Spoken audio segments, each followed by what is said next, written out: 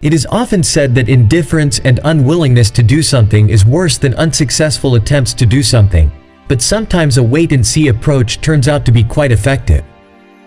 This was exactly the strategy chosen by a homeless cat who decided to find a family and a home for herself. Every day the cat would come to a private house, sit on the path leading to the house, and simply wait. The cat did not cry or bother people. She did not try to enter the house or draw attention to herself. She just calmly sat and waited. When the homeowners first saw the animal on their path, they did not pay it any attention, as street cats were common in the private sector. As the cat began to appear daily, the residents of the house became somewhat surprised and eventually concerned. The cat continued her daily routine, just calmly sitting on the path and waiting. After some time, the residents of the house realized that since the cat came to them every day, they should get to know her better.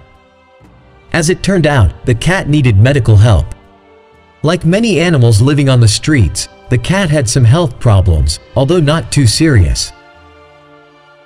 The people decided to help the cat immediately, give her medical treatment, and then figure out what to do next.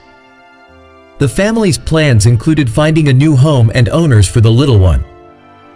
After a couple of days, the family realized that they would not be looking for other owners for the cat. The animal was so small and weak that at first it had to be fed with a syringe, and then rocked to sleep on their arms, just like a baby, otherwise the little one could not fall asleep.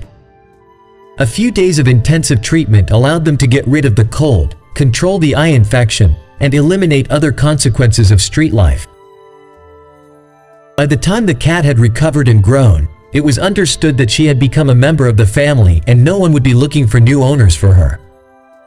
So the cat was named Confetka and she started a new, happy life.